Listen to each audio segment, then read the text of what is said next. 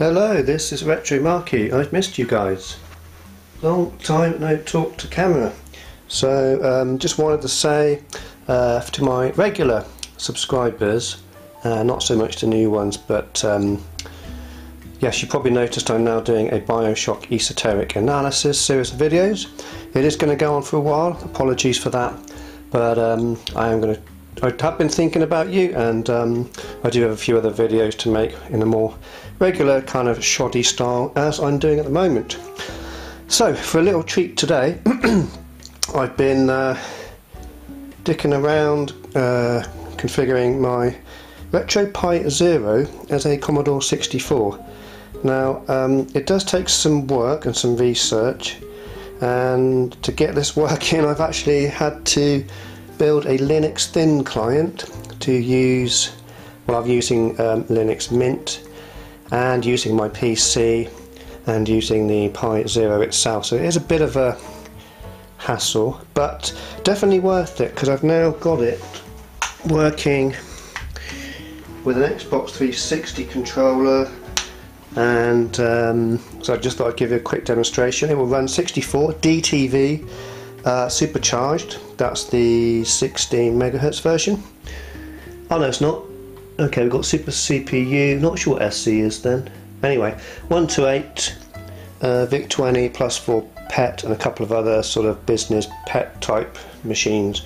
Haven't tried most of them, in fact I've only really tried the 64, probably will at some point maybe make a video, but for now I just wanted to show you that for what I would say £7 or £8 for the Pi shipped, you need a micro SD, you might need a couple of little adapters because it's a, for example, HDMI micro, but you can get an adapter for a couple of quid, probably no more than 15 quid to get this as it is. So before my camera runs out, let's show you this bad boy. So what I'm going to do is boot it from scratch. I shouldn't really turn it on and off like this, but just for video purposes. I didn't bring a keyboard downstairs because I couldn't be asked basically. So as you can see, you get a black screen for a few seconds, about 10 seconds. Whether that'll be changed in future, I don't know. It would be nice to get some kind of splash screen here, but it's not the end of the world. And there we have it. So it does work, and even with a controller you can access stuff. And let's go to, well, it's got to be Whizball. Oh, has it got to be Whizball? I don't have, what have I got? Yeah, we'll load Whizball from the disk version to show you that for some reason I have problems getting the disk images working, and some of the tap files work and some don't. I don't know why. So there is a bit, well, there's actually quite a lot of trial and error, but it is what it is, and as far as I can see it is being worked on. It will be improved, and as it is, it's pretty workable. One thing I'd like to do is add Jiffy DOS, of course, to speed up these disk loading.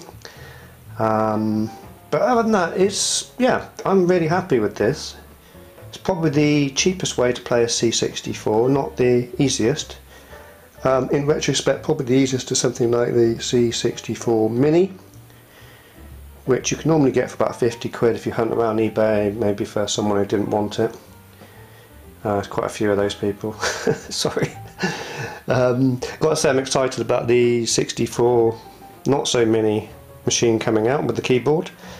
I was tempted to pre-order, but then I thought I want to see what it's like.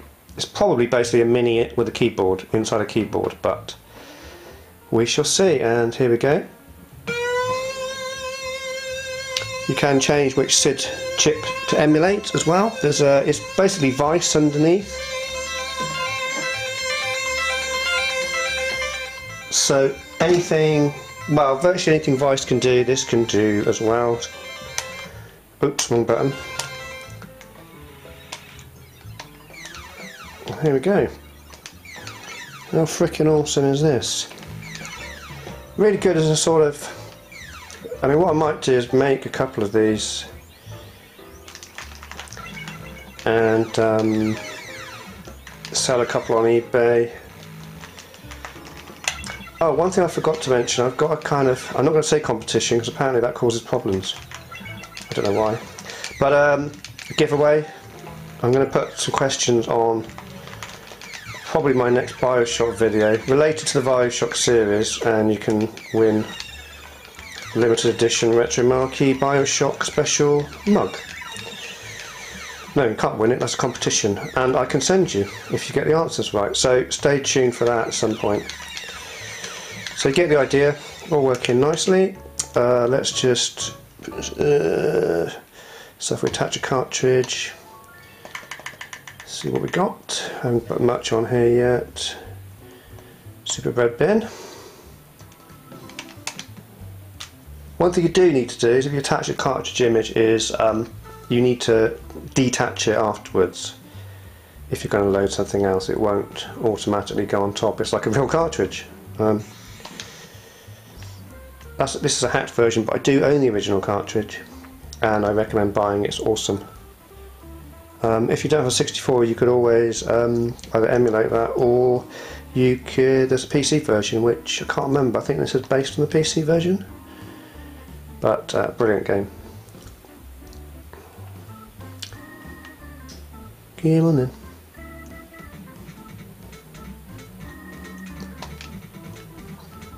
Like most emulators, occasionally, especially with the 64, emulating the sound is tricky. You might get a slight bit of, I don't know what to call it, just tiny little things that are not quite right, but definitely not deal breakers.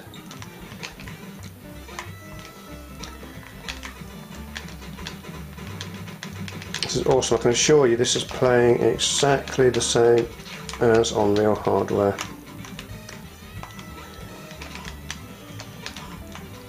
Hard as nails, this game.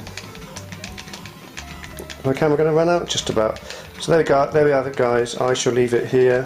Feel free to ask questions. It's not the easiest thing to sort out, this thing.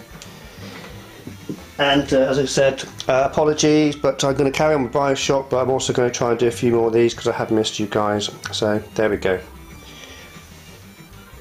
I suppose just try